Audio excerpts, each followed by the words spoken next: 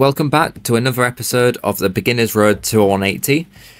First of all, I think I should explain why I've been away for so long. So I think it's been about a month since my last video. And I haven't been playing darts at all in that time. As you can probably tell, I haven't made any improvements, and if anything, I've got worse. But we can build it back up, and obviously it gives a bit more motivation now to start this again and try and get the first 180. The typical excuse is really just that I'm busy with work, that sort of thing. But now I'm back, hopefully making more videos and have more time to be able to record more of these. But yeah, I know it's been a long time, and as you can tell by this, that I haven't improved at all. But this is without any practice. This is the first time in a month that I've played, so you know, it's expected really. I wasn't good anyway, and especially after a month of not practicing, you can tell that, well, I haven't been playing. But same thing as always, if you do think that there's anything in particular that I can change or work on with my throw, obviously I've got the camera now, then let me know in the comments. Also let me know for any video ideas if there's anything in particular that you want me to do, any sort of challenges, things like that.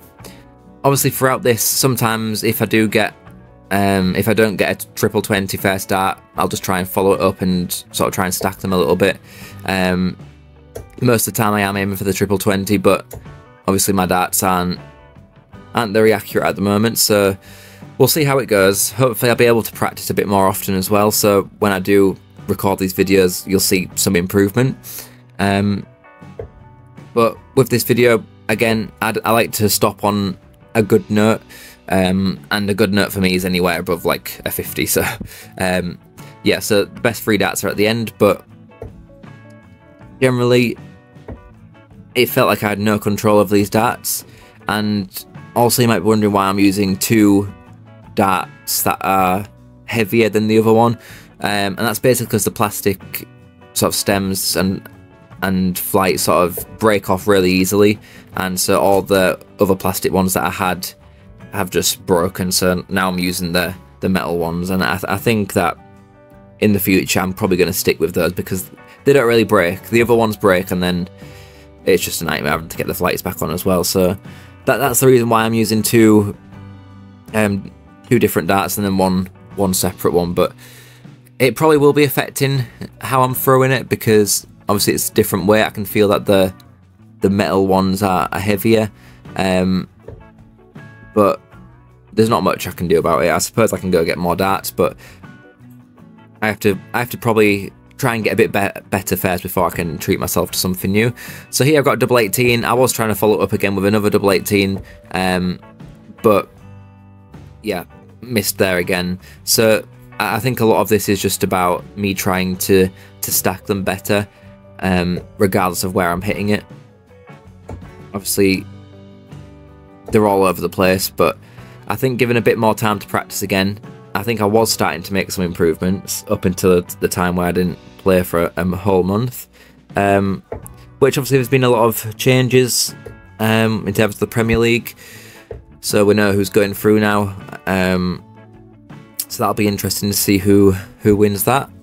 I think it might be Humphries that wins that, but we'll have to see what happens. But definitely won't be me, given the fact that I average about 15 every game, and it takes me about 20 to 30 darts to get a double. But again, this is all something that I'll be able to work on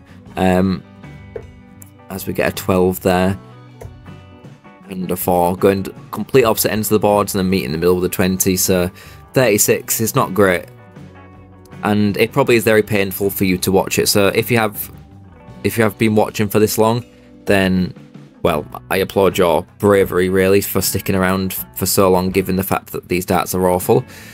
2 darts in the 20 there. I mean, for me that is good. Obviously generally it's pretty bad, but I'll take what I get at this point.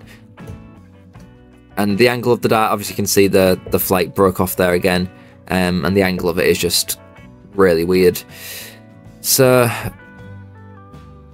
yeah, we're going to have a short maintenance break as I fix this flight, but this is the annoying thing about these flights, when they fly off, and it takes me ages to put them back on again, because they're all really messed up and flayed out at the end. But oh well. Yeah.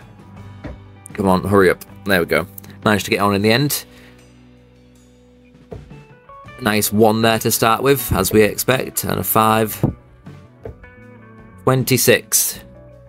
That is I think that's the most common score that I get, 26. I always get it 1 in the 5 first, then I go to the right, and then I get in the 1, and then I go for the 20. So that first start wasn't too bad in the 20, and then, I mean, I don't know what I was trying to do with the last 2 darts. I think I must have been trying to follow them up, but so far away from the triple, if that's what I was even aiming for. Again, straight in the 1, another in the 1, 17. I don't even know what I was going for there, probably 19, but yeah, as you can tell, I'm very rusty, but hopefully with more videos you'll start to see some improvement again. 20, another 20, so this is decent for me. 58, and I think we're coming up onto the last 3 darts now. As I say, I like to finish on at least somewhat of a high note. For me, it's a high note anyway, so 1 in the triple, 1 quite close to it, and another in the 20. So we'll take that as a 100. As you can see, the second dart nearly got into the triple as well, so that would have been a nice 140.